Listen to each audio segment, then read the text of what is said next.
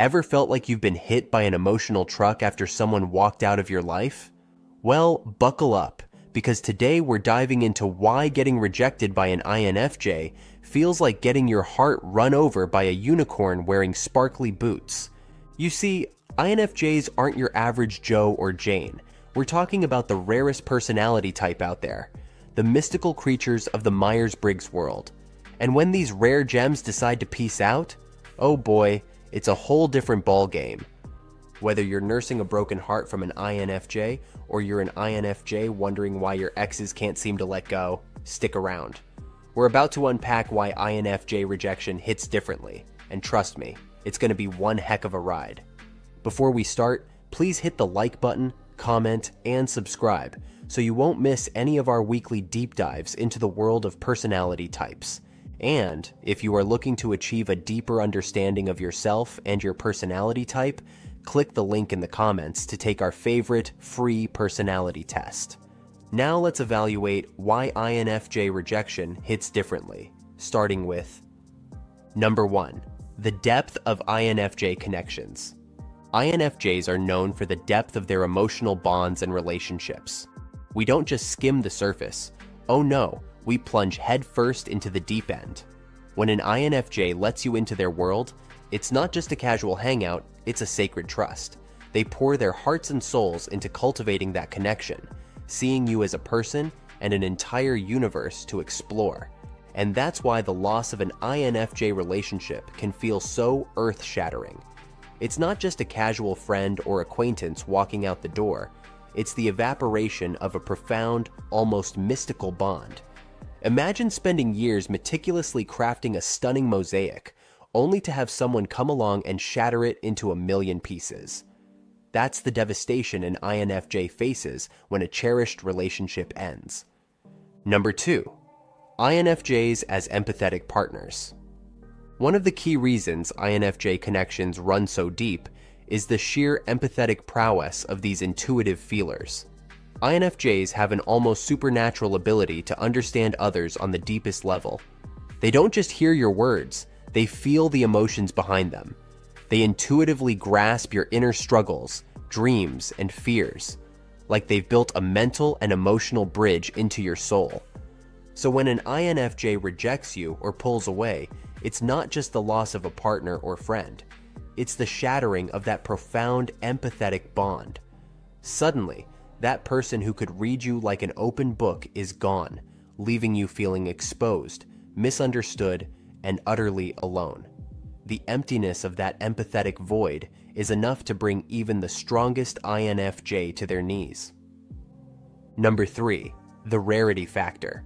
And let's remember the rarity factor when it comes to INFJs. We make up a mere 1–2% of the population, so finding kindred spirits is already an uphill battle. When an INFJ finally lets someone in, it's like discovering a shimmering oasis in a vast, barren desert. So when that connection is severed, it's not just the loss of a relationship, it's the disappearance of something scarce and precious. Imagine stumbling upon a breathtaking, centuries-old sculpture, only to have it stolen. That's the kind of gut-wrenching feeling an INFJ faces when a special bond is broken. There's a deep, almost primal sense of having something irreplaceable torn from your grasp. Number 4. INFJs as idealists in relationships. Let's not forget the idealistic nature of INFJs when it comes to relationships. These intuitive feelers don't just seek connections. They seek the perfect connection, the soulmate, the missing puzzle piece, the other half of their heart. They envision these relationships as transcendent, almost spiritual experiences where two souls merge and create something truly divine. So when that idealized connection crumbles, it's not just a relationship ending, it's the shattering of a dream, the collapse of a carefully constructed fantasy. INFJs pour so much of themselves into realizing these lofty relationship goals that the disappointment can be absolutely crushing. It's not just a broken heart, it's the loss of something they had built up in their minds to be almost mythical in nature. Number 5. The INFJ's commitment to growth. Another key factor in INFJ rejection is how these personality types approach personal growth and development. INFJs constantly strive to become the best versions of themselves, often seeing their relationships as catalysts for that journey of self-improvement. They choose partners who challenge them, inspire them, and help them evolve into ever more authentic and whole human beings. So when an INFJ relationship ends, it's not just the loss of a lover or a friend, it's the disruption of a crucial personal growth pathway. Suddenly, that guiding light, that driving force behind their self-actualization efforts, is extinguished. INFJs can feel like they've lost not just a partner, but a vital piece of their own identity and direction in life. Number 6. The lingering impact of INFJ presence. And let's remember the sheer magnitude of an INFJ's presence in our lives. These intuitive feelers have a way of leaving an indelible mark on the souls of those they encounter. Even the briefest interactions with an INFJ can leave you feeling seen, understood, and forever changed. So when an INFJ exits stage left, it's not just the present moment that's affected. The echoes of their essence reverberate through our memories and our hearts.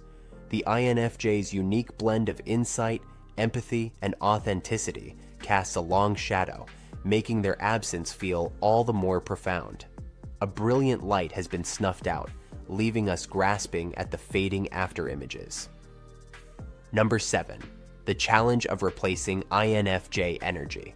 And therein lies another key reason why INFJ rejection hits so hard: the sheer difficulty of finding a replacement for that one-of-a-kind energy. INFJs possess a rare and intoxicating combination of traits that make them captivating, inspiring, and irreplaceable. Their intuitive understanding, their gentle wisdom, their unwavering authenticity. These qualities make them almost mythical in the eyes of those who have been touched by their presence. So when an INFJ walks away, it's not just the loss of that person, it's the disappearance of an entire universe of possibilities. Suddenly, the world feels a little duller, a little less magical.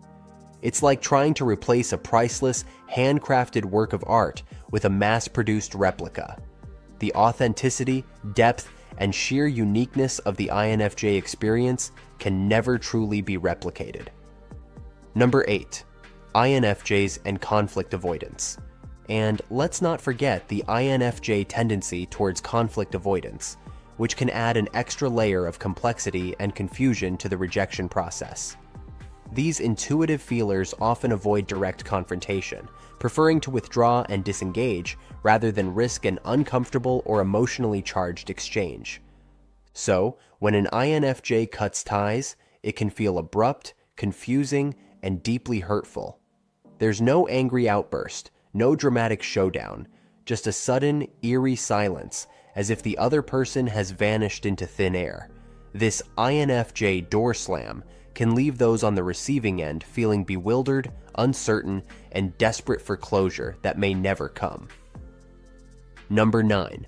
The INFJ door slam.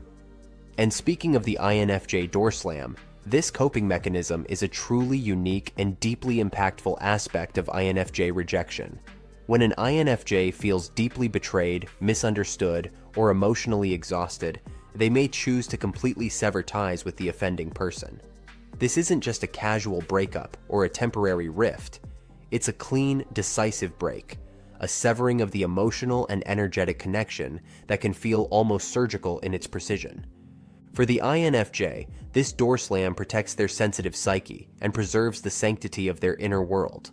But for the person on the receiving end, it can be absolutely devastating. It's not just the loss of a relationship, it's the sudden, shocking disappearance of a person who was once a central figure in their life. The INFJ door slam can leave those left behind feeling rejected, confused, and utterly powerless to repair the rift. So there you have it, folks. Why does INFJ rejection hit differently? These intuitive feelers possess a unique blend of traits and tendencies that make the dissolution of their relationships a truly profound and shattering experience.